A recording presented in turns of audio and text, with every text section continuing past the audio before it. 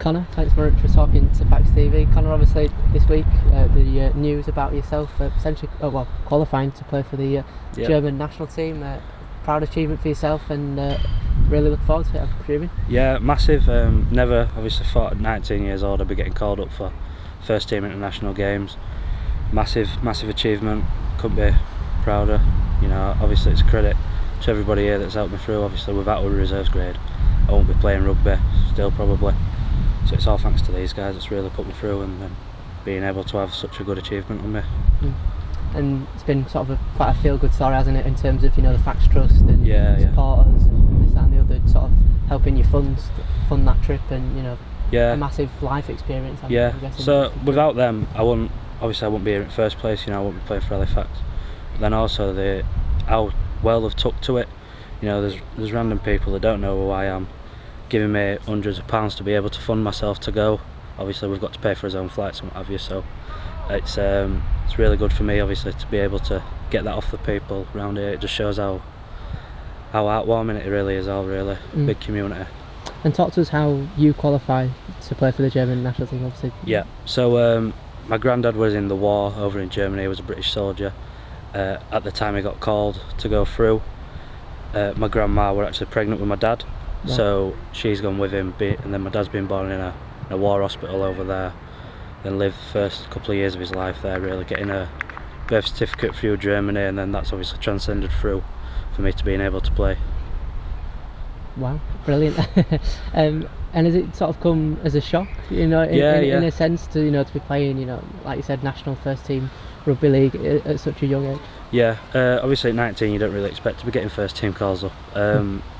I just put it down on my contract. You know, you got that option of who you could play for eligibility wise. I never thought out anything of it, and then to get that email through saying can you play for these games, it just means the world really. Obviously it's a lifelong achievement, and not many people can say they've done it, especially at this age. And talk to us about who you may be coming up against and when that is and that's happening. So these two games that's coming up, we're playing the Czech Republic in Germany, and then Norway over in Norway. The top team out of us three will then get put into a final game against Spain, Russia or Serbia. That then will put us into another group where we've got out of 6 teams we've got to go through top 4 to then get into the 2021 World Cup. That group will feature the likes of Italy, France,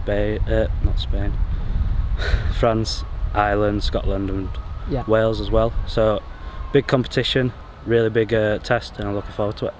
And it must be such, you know, quite a pride thing in terms of, you know, playing for your country and that type of thing. You must be just really looking forward to it. Yeah, really anxious, but really looking forward to it as well. Obviously it's a massive achievement, massive opportunity for me, and I just can't wait to get out there. Talk to us a little bit about the reserves this year. Obviously it's quite a much discussed issue. Obviously, how have you found playing for the reserves this year? It's been great for me.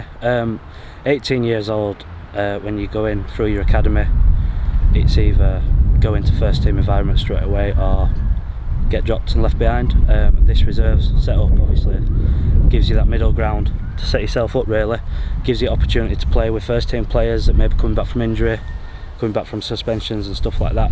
It's a big learning curve. You know, some games it could be men against boys, but you know, I feel like us as a team we've really dealt well with it this year. You know, we've been putting good games together against likes of Bradford with a lot of first team players in them, Wakefield that's played a lot of Super League quality with us, and we've held our own. We haven't looked like we're just making numbers up. You know, we've given them a really good game, and it's a credit to coaches and fans getting behind us. Connor, thanks very much for your time, really appreciate it. Good luck with the reserves the rest of the season, and of course playing for Germany. Thank you.